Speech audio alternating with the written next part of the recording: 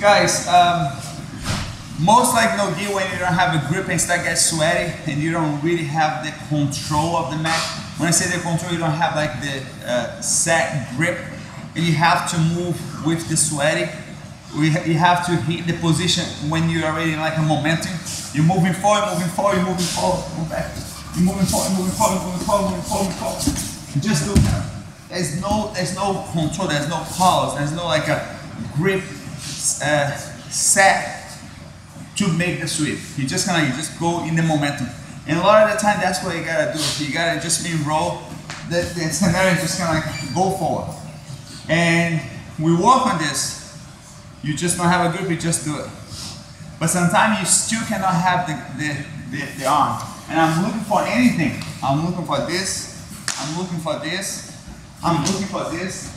Obviously I'm looking to get close if I have to, but sometimes you just don't get there. You don't get there because the other person maybe they just really get their arms out. And I'm looking for that thing. I'm looking for this and then you end up kind of just pulling the other person close to you. Because you went to the sweep and then you lost the arm. Of course, you can always kind of reset. You can always kind of like sit up. But you already went there. You already kind of try to get a grip and the person just keep doing this. So sometimes if you hit the sweep and the arms, there is no hold, the arm is free, you better just hold the other person close to you, at least so they cannot kind of avoid you. At least like they're very close and then you can take your time to do what you have to do. So I'm looking for the arm, I'm gonna get it. Again, just pull him closer. So now at least he cannot move away from me. He's gonna have to be with me. From this grip, I would love to get double underhook. The double underhook will set me up to a lot of things. But sometimes you don't have the double underhook. He don't let you connect. If he doesn't let you connect, like, if he doesn't let you connect here, it's very easy to connect here. This is much closer. You can get much closer with this than here. Then here, my hand doesn't even connect. But over here, I'm much closer for him. So I wish to get double underhook. I wish to be that close. I wish to sit up. But if you don't have the double under, you don't have the grip to sweep, just get a hold of him. And if the hold doesn't come with double under, you get a hold on top. So I got over here. I was able to get over here. And then he just tucking his elbows, you know. He just like he doesn't let me pull him. He doesn't really kind of give much control. And that's when, if I don't have his elbow up, I have the connection. I hold him close to me. That's when I just go here. And the reason I go here is not just to get more control. The reason I go here is so I can kind of like get his arm out of the floor. Go back, go back, go back. So sometimes with just one hand, it's hard to lift. So I can go on the front of the face, or I can go over, wherever you feel like you have enough control to do it. And then from here, I start working to get his arm out. And then if I have a chance, I can just kind of flip him all the way from here.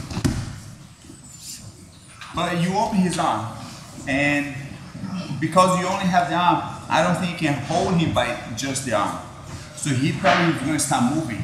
If he start moving, you have to move quick because you're losing control. If he's moving, if he start waiting, soon he's going to start shake it out and move out, and then you're going to lose the control. So if I have a chance, he try to move away from me. I connect over. I try to get his arm over my shoulder. I couldn't get his arm over my shoulder. Palm to palm. Elbow, like almost like cross face, on front of his face. And then I get his arm over. If I have a chance, I can just turn all the way from here. If he start moving away from me, I have to go with him. I cannot hold him. There's no grip that is going to hold his arm. If he start moving away, he's going to come out. So as soon as he start moving away, as soon as he sit up, as soon as he kind of move back, I sit up with him. And then from here, I can go again, put more momentum, come back.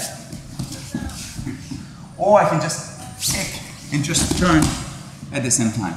That grip is good to keep hold. If you have a chance, land with the grip, and then when he starts scrambling a little bit more, you can go to the head. You don't have to release him right away after you land. That grip is good to kind of land, and then once he really starts scrambling to come out, you can go to the head. So I was moving forward, I was moving forward, I couldn't get anything. He's moving out, and just reach over. I couldn't connect my hands. Now I connect my hands. Palm to palm, elbow. Now I have a long torque to get his arm over my shoulder. Even if you try opening up his arm, get up over my shoulder, I have to move quick. If this starts to come up, I can stretch and get on top. Keep this grip. Whenever he starts moving, there'll be a good time to go. Let's go try this. Guys, I really want you guys feel you have this. So, because we just did that once, I want you to try kind of go over this. I was looking to like underhook. I couldn't connect, I couldn't control, I couldn't get anything like a hold. And then I pulled him, and then I realized that it's coming out, you know, it's coming out, and I have no connection. This is easy. Once you reach over the shoulder, it's easy. But even over here, guys, if it's too low, once I go to the arm, there's no hold on my head. You know what I mean? Can you swipe it over? My head, I cannot control. Even if it's like this, even if I tuck him, his hand is gonna go from my face.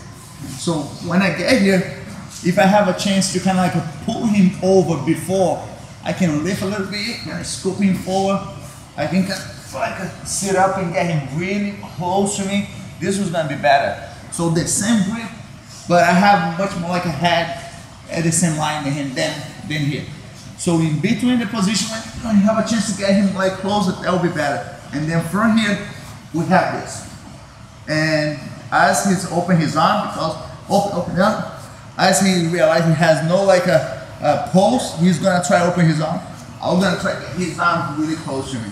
And I tuck my head, I sit up, I make no room over here, guys. Everything is just kind of like super tight. So over here, I'm just gonna stay with you. There's no room, there's no like nothing between coming out of it.